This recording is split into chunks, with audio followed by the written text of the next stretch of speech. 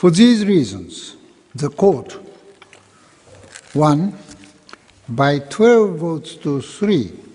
finds that the Italian Republic has violated its obligation to respect the immunity which the Federal Republic of Germany enjoys under international law by allowing civil claims to be brought against it based on violations of international humanitarian law committed by the German Reich between 1943 to 45.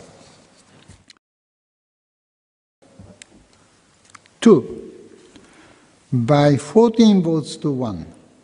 finds that the Italian Republic has violated its obligation to respect the immunity which the Federal Republic of Germany enjoys under international law by taking measures of constraint against Villa Vigoni. 3, by 14 votes to 1,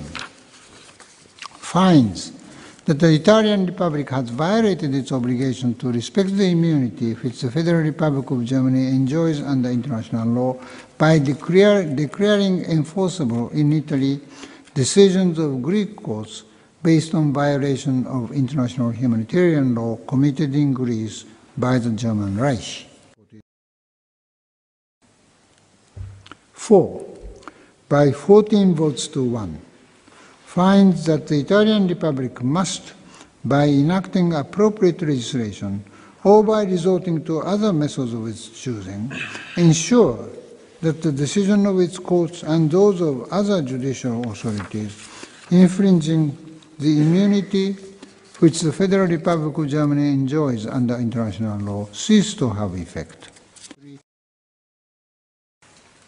5, unanimously rejects all other submissions made by the Federal Republic of Germany.